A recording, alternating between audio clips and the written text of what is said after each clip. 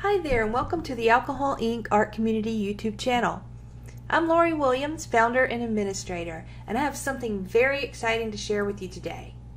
But before I jump into the presentation, I'd like to invite you to join us on Facebook if you haven't already in the Alcohol Ink. Art Community. This is a free group where we learn, create, and share everything Alcohol Ink.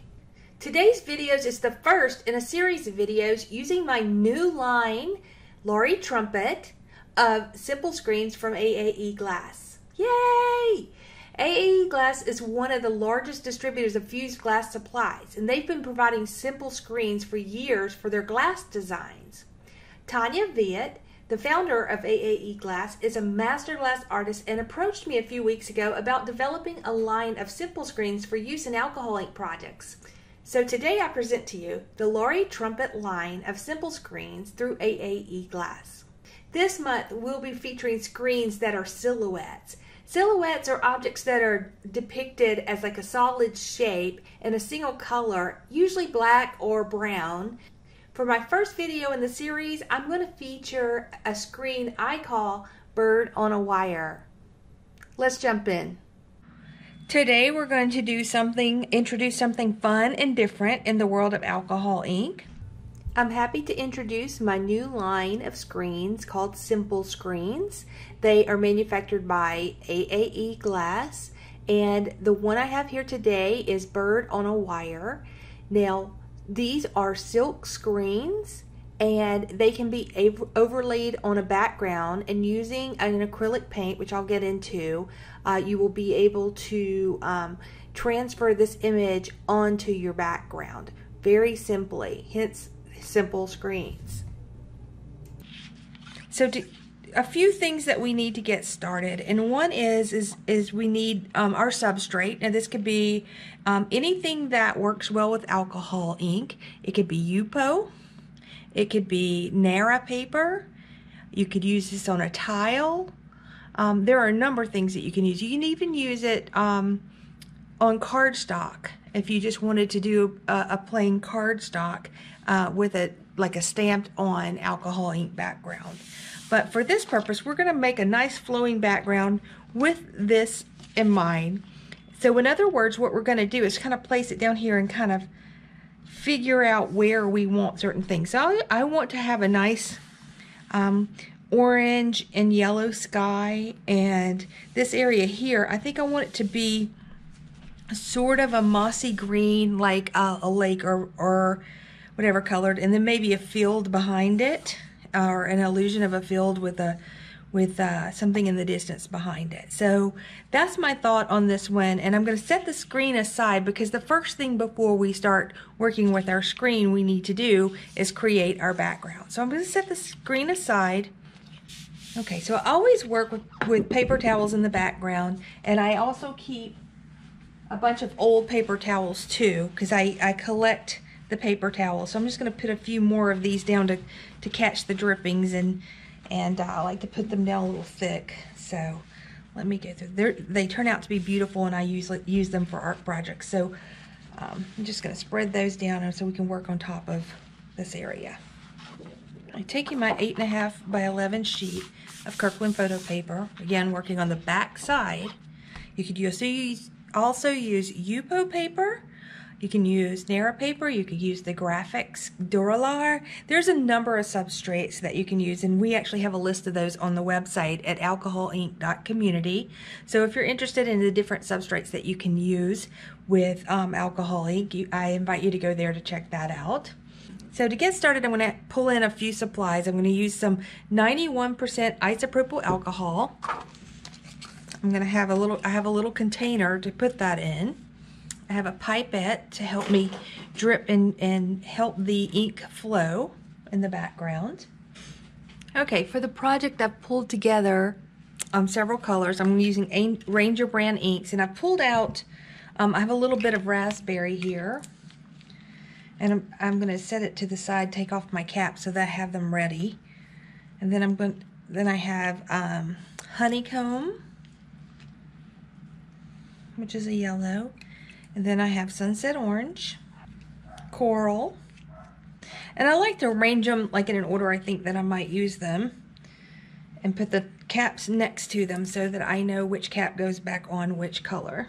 Okay, if you're not familiar with alcohol inks, these are the Ranger Tim Holtz brand, and they come in a variety of colors, and they come in small bottles here. They're a ½ ounce per bottle. Okay, I'm going to put some alcohol ink into my container. And this process is very fun. It basically, all we're going to do is put ink on and let it flow from side to side and create a landscape for our background. Okay, for this part I'm going to speed through because we really have many videos on the channel here on pouring and creating backgrounds with alcohol ink. But basically we just pour a few of our colors. The main point that I want to point out when you do this process is that you pay attention to the color choices and your color theory so that you don't mix together colors that create mud. So you want to make sure that you're using colors that are next to one another on the color wheel and that blend together very well so that you don't get this brown muddy part unless you want that. So I just take a brush, I drop the ink on. I take my eyedropper and drop some alcohol and I just let the ink flow. I take a brush and I just swish it around to cover up any white areas that might be left. I'm going to come back in with some of the darker colors, the orange and the green here, and let that bloom a little bit.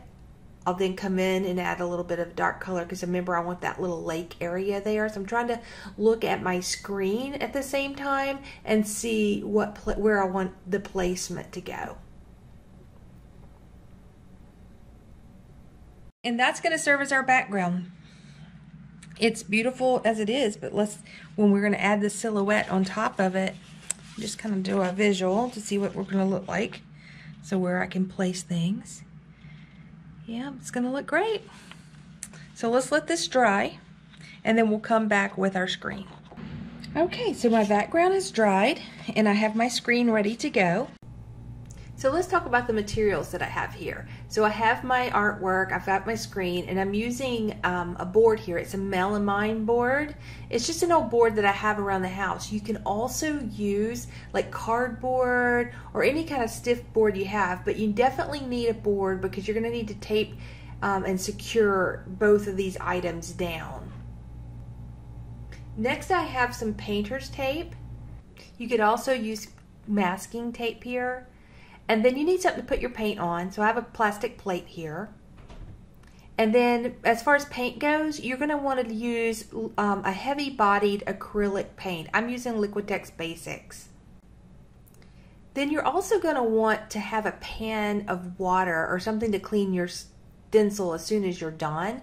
I have one of these baking pans and I filled it with some warm water and I have it sitting off to the side so that when I'm done I can just stick my screen in and clean it immediately. Okay, so I'm going to get started here. I've got all my pieces together.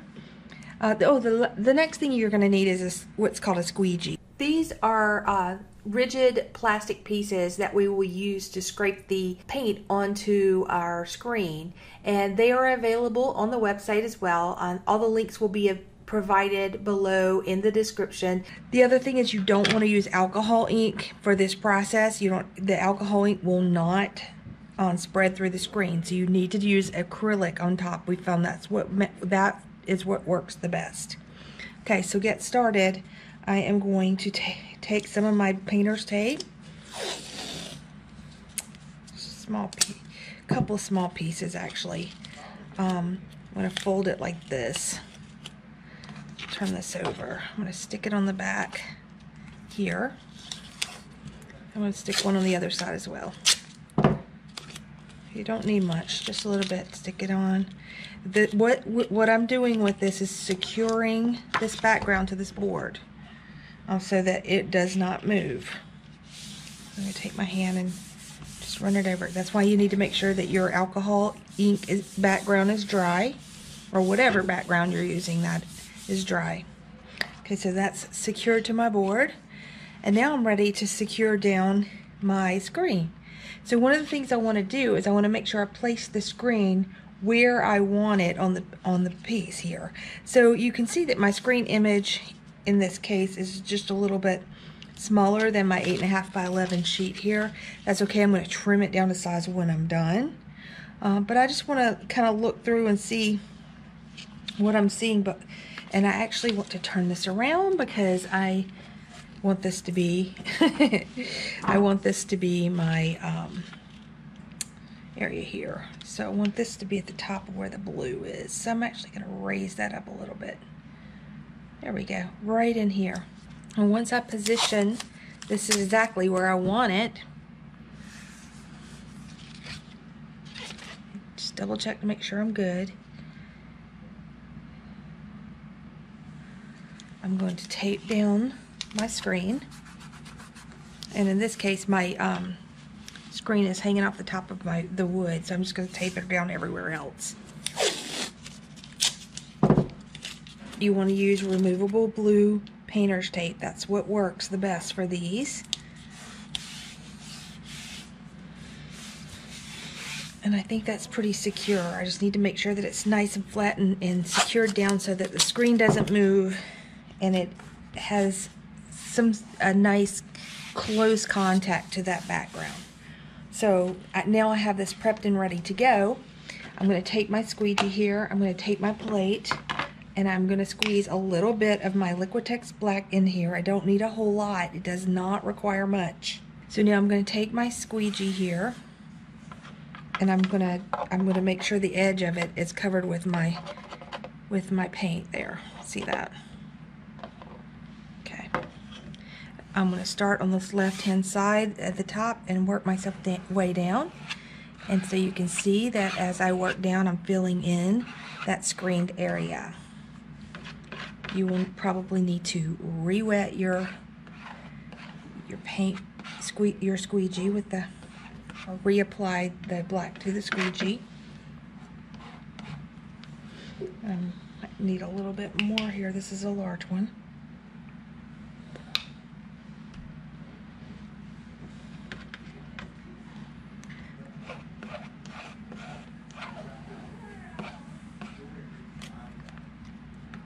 I'm going to come back because I have a decent amount on my squeegee, but I have a section there that didn't get covered.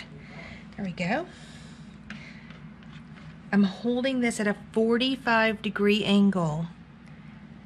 I make contact and I just drag it like so. And you will be able to see when your screen is covered. You don't want to run it too hard or too much, just enough to cover up all that area. Again, 75-degree angle, it allows you to put the pressure on it that is needed. And when you are done, before anything dries or anything, you want to remove your screen. So I'm holding down with my hand here and I'm removing the tape. Set it aside. Remove this side of the tape. Holding down the screen. I'm not ready to do the reveal yet. Okay, so now I have that. I'm going to lift from the top to the up like this, and boom, I have my design down and it looks amazing. So hopefully you can see this over here and pull my tin over. I drop my screen into the tin and I just lightly rub it with my fingers. I'm going to let that sit for a second. I'm going to move this out of the way because I want to show you how I clean the screen at the end. So this is what it looks like, and what I'll end up doing is I'll trim it to fit the design. So you'll be able to see that.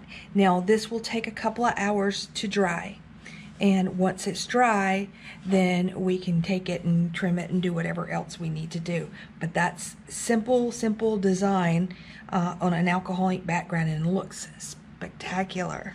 So here's the tin that I've used, and I put my screen into the tin. What I'm doing is I am cleaning the screen by lightly pressing with my fingers and just kind of rubbing it till I get all of that acrylic paint off of my screen. Takes a little gentle rubbing, but you don't want to press, you don't want to rub it too hard or too fast. And this is a larger one, so it's a little bit more difficult to clean. Keep on going there. You can move this aside. Then you want to set this onto a paper towel. You want that emulsion side up. Next, I'm just blotting it dry with another paper towel on top. I'm actually going to put it on a different paper towel and set it aside to dry. I just let mine air dry, but if you wanted to dry them faster, use a cool hair dryer. So a hair dryer on cool settings, the heat will damage your screen. So you want to make sure you take care of your screen so you can use them over and over in multiple projects. Okay, that's it, guys. So these are so super fun and simple. Just look how quick you can create some amazing pieces of art. If you'd like to create some art using screens, we have about 40 in our initial release in the Laurie Trumpet collection. So if you'd like to check that out, you can go to trumpetart.com/simple screens. So that's trumpetart.com/simple screens, and that will take you to the AAE Glass website, and you can look through all the designs. I hope you enjoyed watching this presentation. I'm going to be demonstrating some more of the screens over the next few weeks, and also more as we add more designs to the collection.